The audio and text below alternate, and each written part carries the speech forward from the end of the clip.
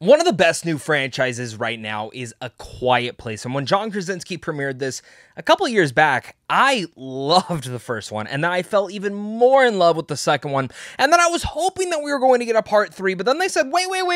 Before we do a part 3, we got to show you, take it all the way back to day 1, which you saw a little bit of a glimpse of in part 2. And now, well, we have A Quiet Place Day 1, starring Lupita Nyong'o and Joseph Quinn. But more importantly, it is directed and written by Michael Sarnoski, who did an incredible job with Pig. Well, now you got me on board. But now you have my attention. What's going on, buddy? Welcome back to a brand new movie review. Today we're going to be discussing A Quiet Place Day 1. This is about a woman named Sam who finds herself trapped in New York City during the early days of an invasion by an alien creature with ultrasonic hearing. You know what the Quiet Place movies are. If you've watched them before, you got to stay quiet. You got to be as quiet as possible when you go see this in the movie theater. So if you're planning to play on your phone, if you're planning to jingle jangle all up around the stairs, you should probably just wait to see this one at theaters. Do not ruin it for other people. But what I will say is if you're a fan of the other two, I think you are in for a delightful surprise.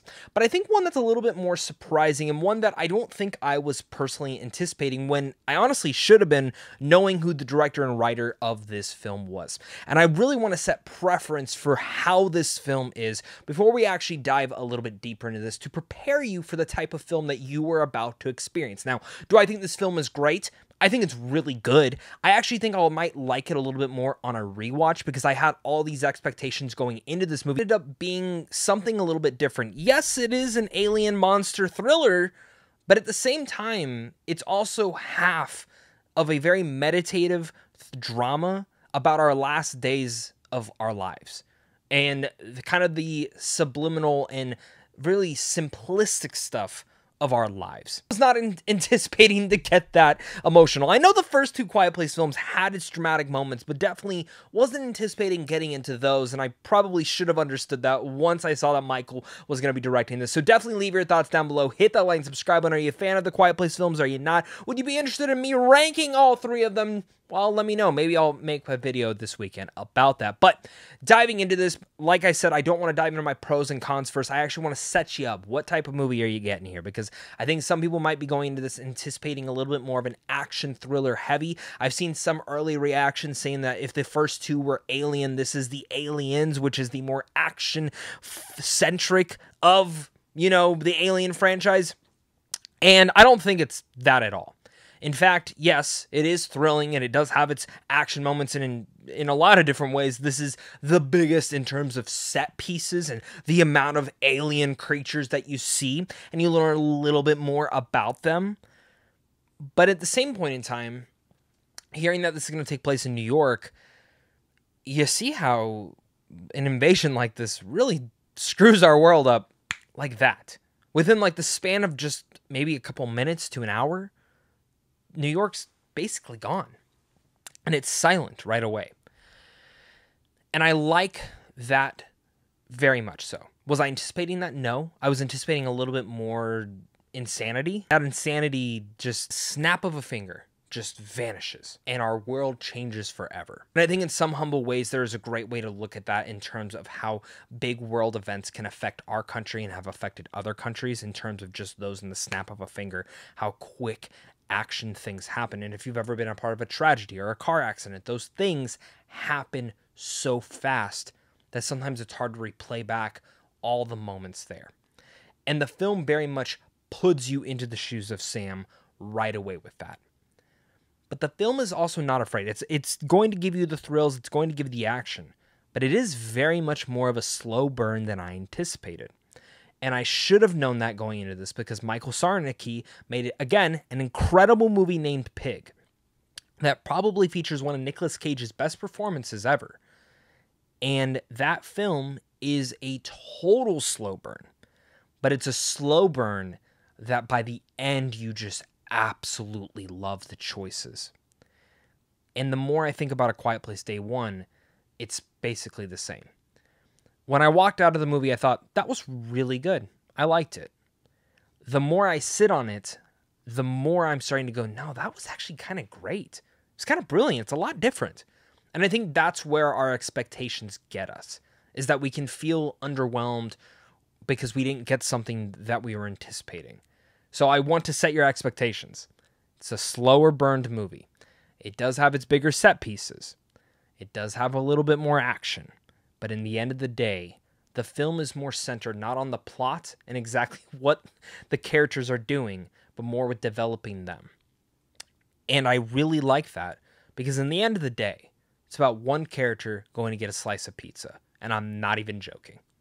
But the implications around that slice of pizza are some of the most special things I think we can see. And I think it kind of shows that us as human beings should lean into that a little bit more, of loving our lives a little bit in the simple times of our memories and certain things. So with that said, I've rambled on enough. Let's dive into my pros. Number one thing, Lupita Nyong'o is absolutely not just stunning in here, but extraordinary. She's one of the best actresses out there. I mean, there's no lying about that or anything. We all know it. But what I love about this performance from her is, personally, I felt it was so subtle, but especially because, you know, she can't use her voice fully. But it shows a different lens of what we've seen from A Quiet Place, and primarily what this character is going through. I don't want to get into it because it is spoiler related, but when we meet this character early on, we can see she is clearly in pain and has a lot going on in her life. But at the same point in time, has a lot of other things that maybe she just kind of wants to go through. And while she's experiencing all this on the end of the world situation, she's able to deliver such an excellent manner and showcase kind of, again, all the themes I just talked about. But it also, Joseph Quinn, I want to give a shout out to, because I really liked him as Eddie in Stranger Things, but I've been waiting for like that next film to show me, or that next project to just show me that, like, yeah, he's not just that one hit wonder. And I'm so happy to say that when his character's first introduced, didn't love him.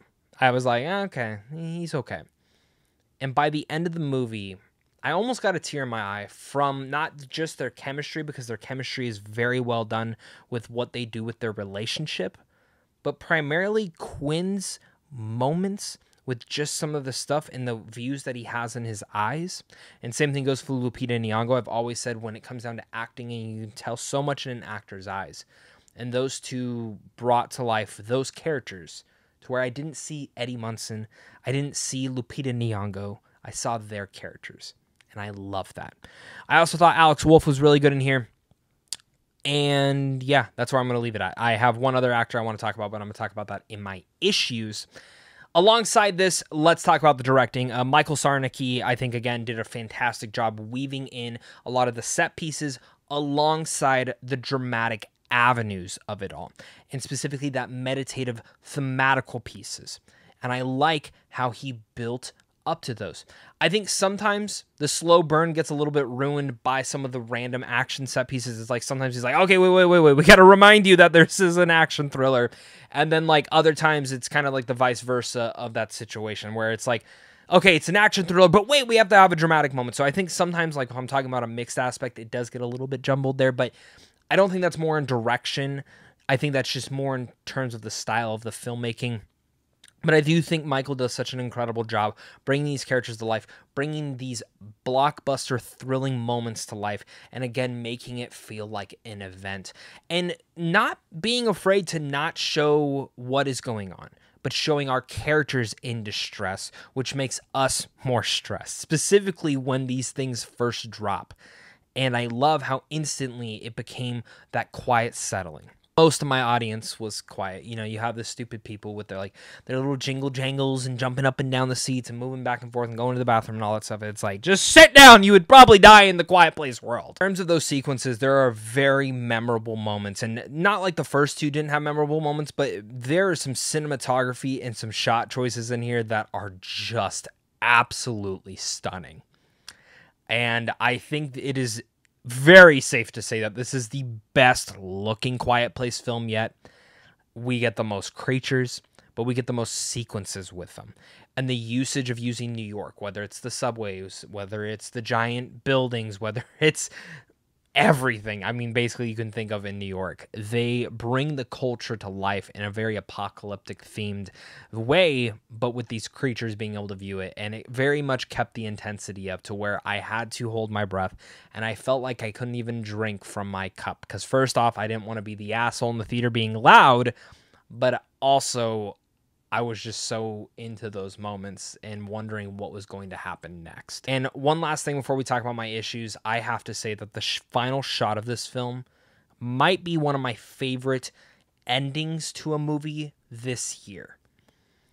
And I say that with such utter delight because the more and more I think about that ending, it really hammers home the themes and messages of this movie.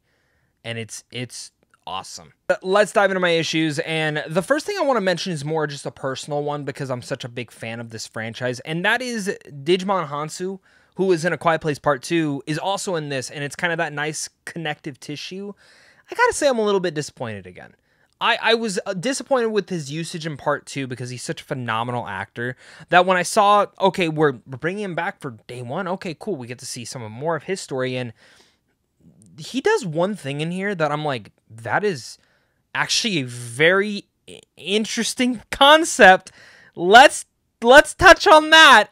And no, like after that one thing, nothing happens with this character. And I honestly thought that was a very, very massive missed opportunity. Now, maybe they have the plan and idea to give him his own solo film that takes place all again during this time. And if they do that, okay, whatever. I might forgive that eventually. But this actor is so underrated. Like, Hounsou deserves so much more. And I really think they should have weaved him a little bit more into the plot. And I think it could have been absolutely nice. I think you could have done something special there personally. As for my other issue is just that one mixed thing where I think sometimes the tonal balance of what they were trying to go for just didn't always hit well.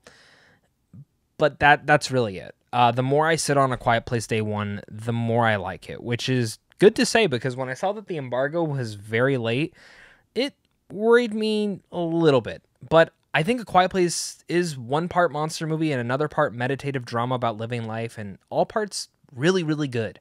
Nyong'o is extraordinary and about as perfect as a performance could get, and Quinn surprised me with his depth. And of course, Michael Sarnoski showcases his specialty. I really like this movie, and I think, again, on another rewatch, I might actually even come to finally love it. I think that love really will come from now understanding what type of movie I'm getting here and seeing how they can play in the Quiet Place world, provide the thrills, provide the nice scares, and provide that entertainment, but also provide a really nice drama to it as well, is probably the most important piece of it, and that's one of the things that I really loved about it. So, with all that said, I'm going to give A Quiet Place Day One a B+. Thank you so much again, guys, for watching this. Make sure to hit that like and subscribe button. Comment down below your guys' thoughts. And, of course, until next time, stay classy.